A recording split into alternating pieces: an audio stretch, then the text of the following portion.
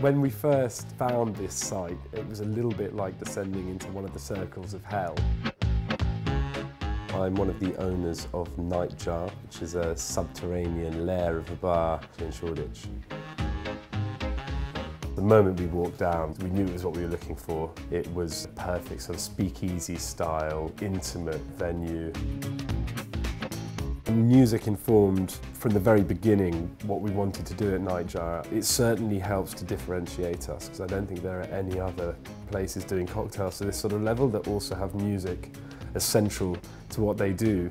One thing about the music here in particular though is that it's not the main event.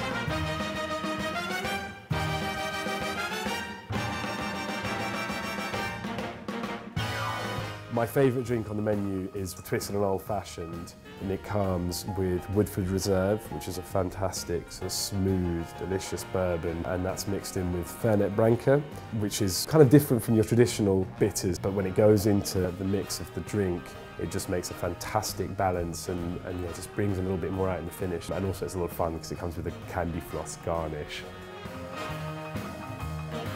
The talents of the bar staff that we have, I mean, they are unbelievably dedicated people. They really do live what they do. And you know, that creativity and that drive to always be doing something new and doing something interesting is something very important.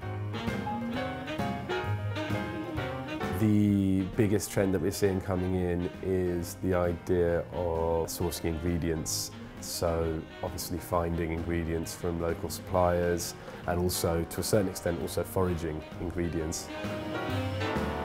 The way that people are going to stay a cut above is entertainment, having good live music, offering it in conjunction with great cocktails. That's something that's always been really important for us.